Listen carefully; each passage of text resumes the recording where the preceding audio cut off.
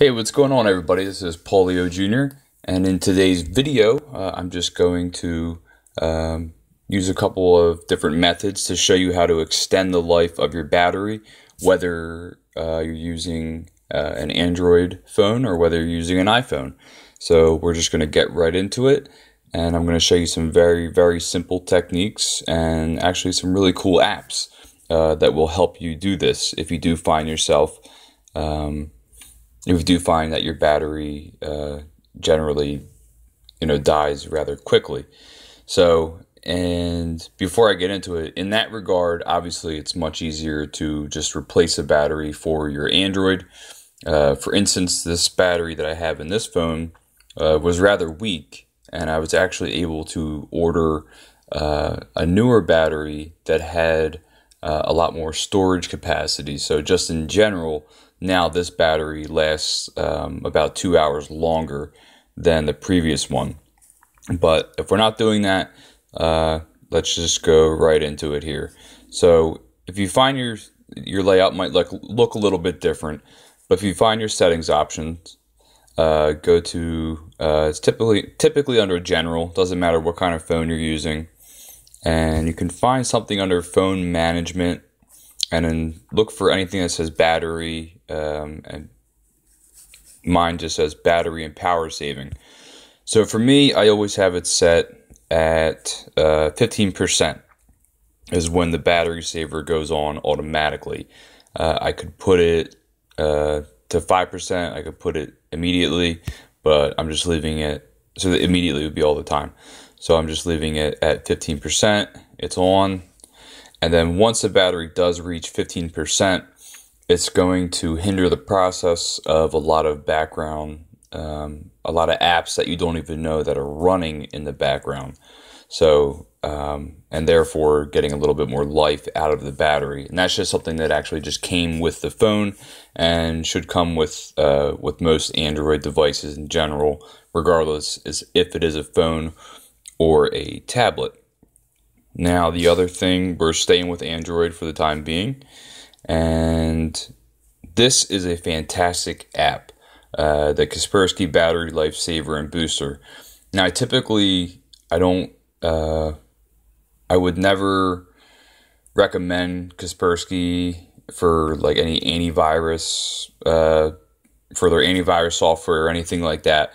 But as far as their Battery Life Saver and Booster app for the Android, it's fantastic. So anything at any given time that is using an excess amount of memory in the background, whether it's an app, whether it's a service on the Android device, the phone, or a tablet, this app will take care of it. And typically it will let you know, hey, this app is using an excess amount of your battery. It's doing way too much work. Do you want to shut it down? You can add certain apps to exclusions and so forth. And it has the discharge effect too, where once you're 100% fully charged, you don't want to keep charging your battery. And most Androids have this built in where they'll kind of stop charging it so you don't overcharge the battery. But this app does have it built in. The rating is fantastic, a 4.8 out of 5 with 50,000 reviews. So definitely something to look into for your Android device. Now, moving into Apple, and I was just playing around here, and I obviously I don't use the iPhone, but there's two things that I found, and I'll link everything in the description here. So the one thing that they recommend is going to settings, general, and then the background app refresh, and you set that switch to off. And then there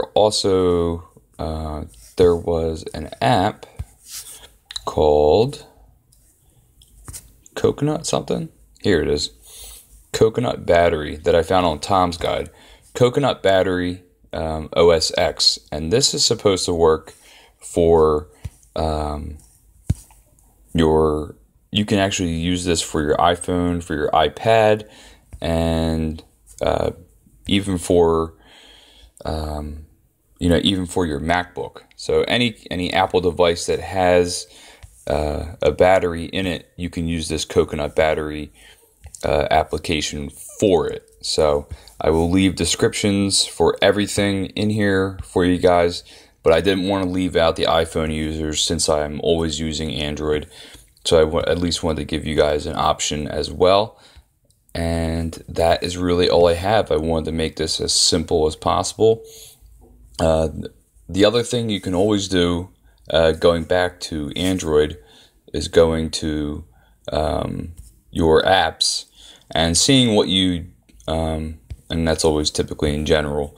Just look for the apps section, and where the hell is it? Yeah, look for your app section. I'm not even going to click on it, but go into there and see what you need and what you don't need. So if you don't need something, clear the data, uninstall it, and then make sure so that app is completely removed from your phone. And do the same thing with the iPhone. Obviously, it's a different way. I think you press and hold the screen, and then you're able to uninstall it just from that general, whatever you would call it, the desktop screen on the iPhone. You can remove it. So if there are apps that you are definitely not using, go through that and make sure that that's something that you want to do if you definitely do not need that application.